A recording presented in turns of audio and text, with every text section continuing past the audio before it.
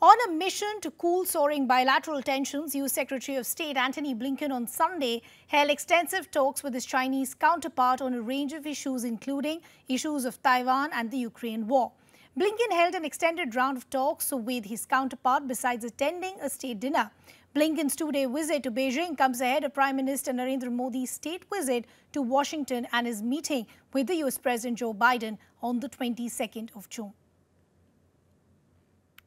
U.S. Secretary of State Antony Blinken and Chinese Foreign Minister Qin Gang held what they called candid and constructive talks Sunday in Beijing, though they seemed to agree on little beyond keeping the conversation going. After a 5.5-hour meeting followed by a dinner, the State Department said Blinken stressed the need to reduce the risk of misperception and miscalculation, which was what he listed as his top objective for the meeting on Friday in Washington. To establish open and empowered communications so that our two countries responsibly manage our relationship, including by discussing challenges, by addressing misperceptions, and avoiding miscalculations.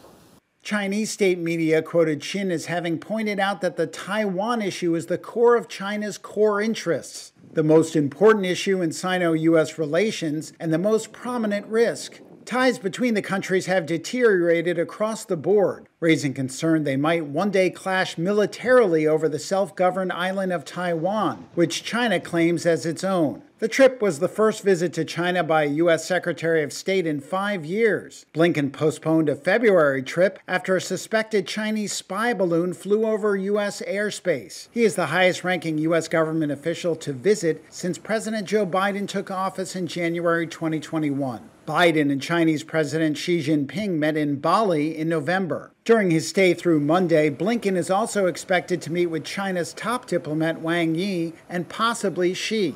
Blinken and Foreign Minister Qin plan to meet again in Washington at some future date.